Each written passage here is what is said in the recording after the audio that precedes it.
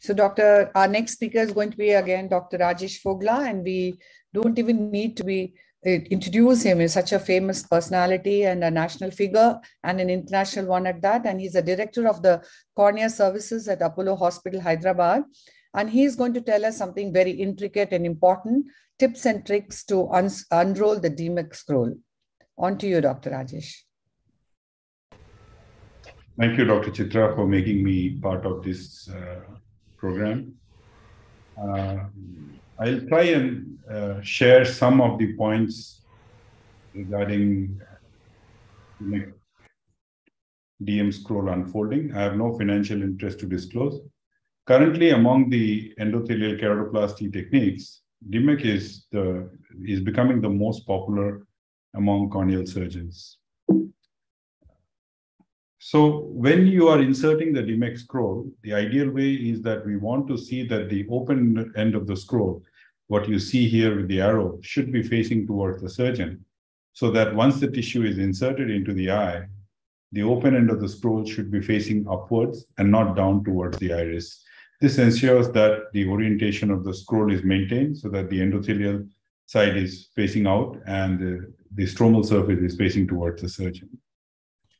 One of the things that happens when you insert the donor is that this is a fluid-based injection system. You inject the BSS, along with that, what happens is your chamber tip increases, the intraocular pressure rises. If your donor scroll has not yet gone in and now you push your donor scroll into the eye, if you have a leaky wound, sometimes there can be a partial or total expulsion of the donor disc. To avoid this, we try to release fluid from the side port, or we keep the eye or keep the anterior chamber shallow when we are putting the tip of the inserter into the eye. So once the donor scroll is injected into the eye, it can take any of these configurations. It can be a single scroll, simple fold, side down. After this. I'm audible? Yes, you're audible. Yes, Rajesh, please go ahead.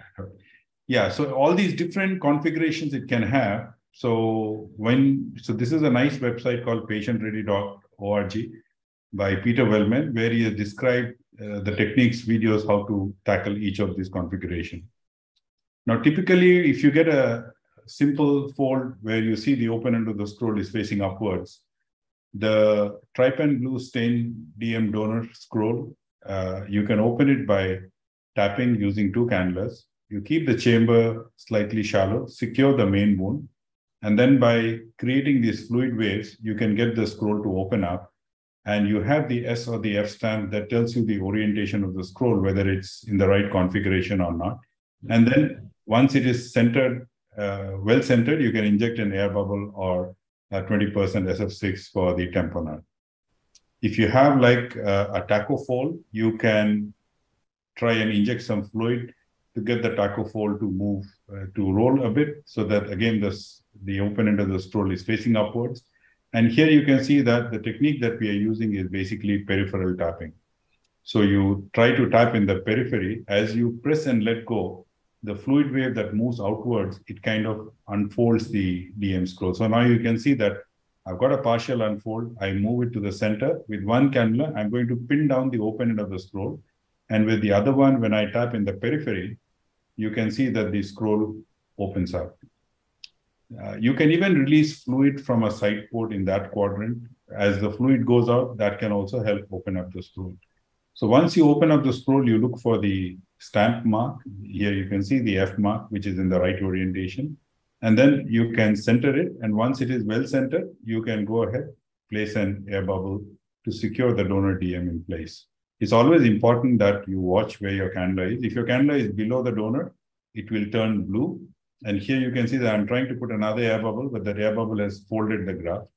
I take out the air bubble, and so make sure that don't do a wound-assisted air injection. Always put your cannula below the DM scroll and then unfold it.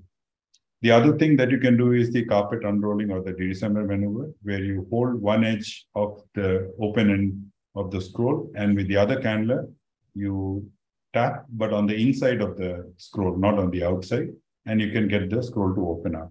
And then you can see that you see the F stamp. You tap a little bit just to get so that the visual axis is kind of covered quite well.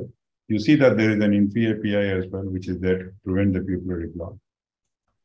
If you have a vitrectomized eye or a highly myopic eye with a deep anterior chamber, sometimes it's a bit challenging to open up the scroll because the chamber does not shallow. In that scenario, you can place a small air bubble on top of the scroll and use that air bubble to manipulate and open up the scroll. And once the scroll is opened up, you gently aspirate the bubble so that the donor DM does not go back into a scroll configuration, and then place an air bubble below to secure the graft.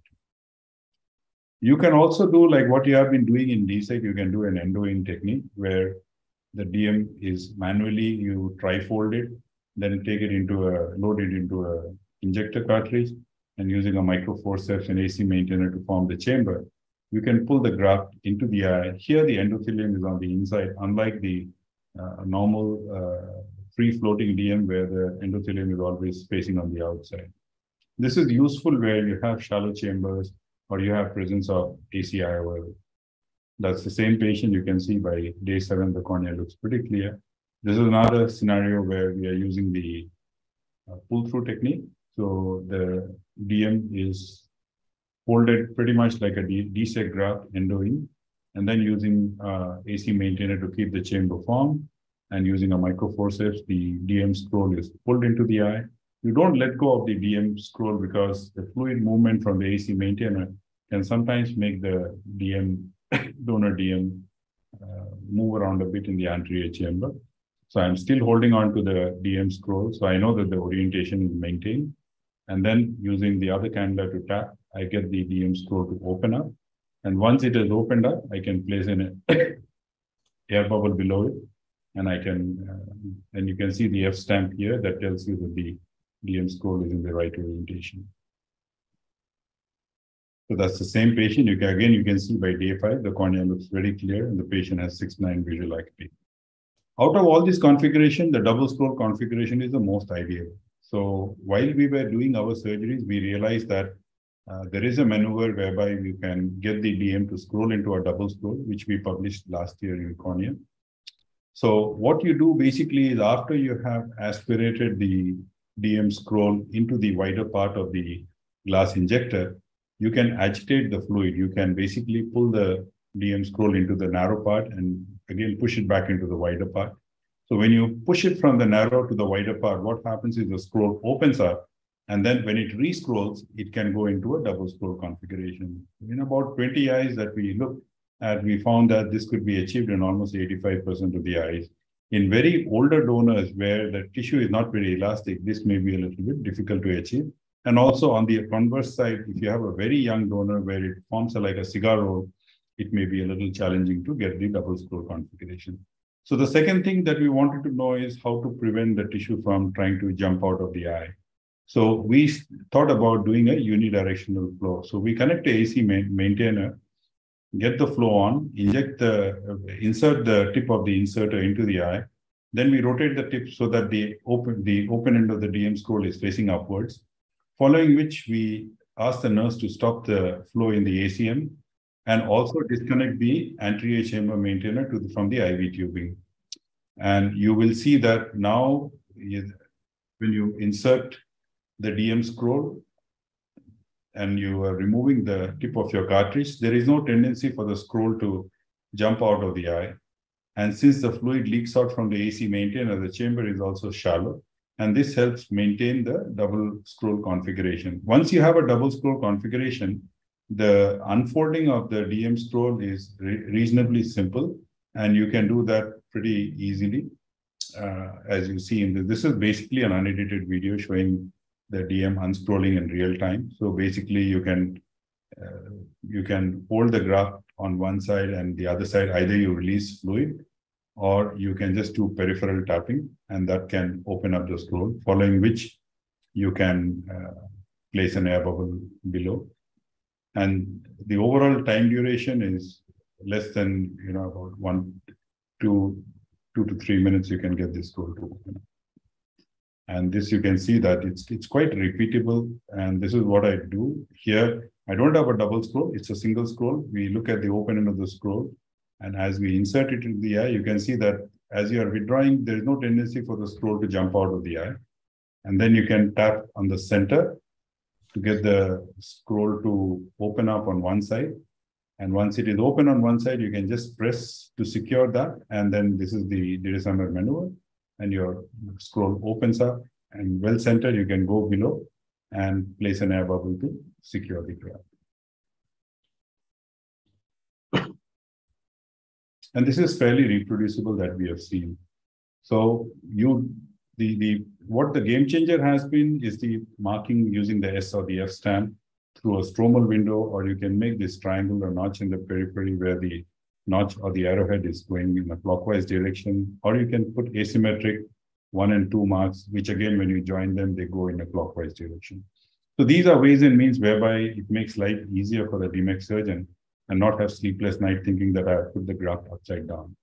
And the other thing that we do nowadays, we prefer to do is to use an air bubble over the fold of DM to mark rather than making that 3 millimeter stromal punch. So you can see that we have partially stripped the DM, after which we use a 30 gauge cannula and place a air bubble within the fold of DM. You dry off a little bit of the excess fluid, and then you can use your Sinskey hook and you can create your F stamp very easily on this folded DM. So what happens is the rest of the stromal tissue is intact, and if you wanted to use the rest of the stroma for adult, it can easily be used. Other ways of identifying orientation is to use a handheld slit lamp, or the best way is to have intra-op OCT, where in real time you can see the orientation of the DM scroll. So these are, in short, the tips and tricks that can help you perform a DMEC surgery much more easily. And I think as a surgeon goes on with the surgery, every individual surgery is a learning experience. And I think you should watch videos looking at all different configurations, because it's not necessary that always you will have only one type of configuration when you insert your donor into the eye. But if you know all the different tips and tricks, it will be nice to atraumatically unfold the graft and minimize the endothelial cell loss in DMEC surgery. That was an amazing talk, Dr. Rajesh. Amazing. So simple, you made it all appear. Dr. Rajesh, would you want to add anything else? I doubt whether there was anything left unsaid. Would you like to add anything on this? You mean me? Yeah. Yeah. Actually, it's a very wrong time that you have asked me, Dr. Chitra, to add something, because, you know, we added once Dr. Fogla has spoken about DMEC procedure. So I was just spellbound and I was watching his videos. That was fantastic. Rajesh, one thing I can ask you, that with intra-op OCT, where you have access to that, how easy it becomes to identify if the scroll is, especially when you're not sure about the stamping, or the scroll is not clearly visible. How often do you prefer to keep the OCT on, or you continuously keep it on? Practically, yeah, actually, intraoperative OCT definitely helps us to know which way is the scroll, and that is also particularly helpful when you have a slightly more edematous cornea, a little hazy cornea. In such a case, it is really helpful. Most of the times, the stamping is quite effective and it helps, but sometimes the stamp is not that clear, it's not that prominent. In such cases, intraoperative OCT is really useful to exactly know which way the curl is. So, I mean, it is helpful. It has an additive value, particularly in slightly hazy cornea. Sure. Thank you. Dr. Basak, which are the donor which are like a sort of red mark for you or red flag for you, that any particular age, any particular disease, any particular pair of donor, what makes you think that, you know what, this is not the most ideal donor which I would select? So for ideally, the learner should start with the tissue of age between 55 to 65 or 70, that way. And for donor preparation, also non-diabetic, severely diabetic renal failure patient. Recently, I had a experience, but not that which are reported, because you will learn the trick how will you rescue those small tear. But initially, you should avoid those tissue for donor preparation. For unfolding, when you learn the technique, you can, the best tissue is between 55 to 60, but I have used a series of patients more than 80 years, and I am still using it. Those are basically flat DM. There is no scroll formation. Sometimes you are surprised that I have video. It takes only 10 seconds to, you see that whole DM is open and it is in right direction, 10 seconds. So, but sometimes it may be reverse, but you can always flip it. I usually, my preference, if the cornea is hazy or you find difficulty in like deep anterior chamber, high myope case, I try to pick up older donor, because I know that unscrolling in this group of patient is difficult, because there is always a tendency to reform the AC, especially with vitrectomized eyes. You open it, you come out, and again AC deepen and your scroll is again reforming. In this group of patient, if you use little older donor, say 70, 75, something like that, then the DM, it is not a scroll, it is a flat type of a half scroll or 1/4 scroll, something like that. Then you can easily unscroll it total flat. And once the orientation is right, I find those are easy. And regarding younger donor, you can, prepare the graft. I have prepared lowest stage is 27, but unfolding is really an issue. And donor preparation is also an issue.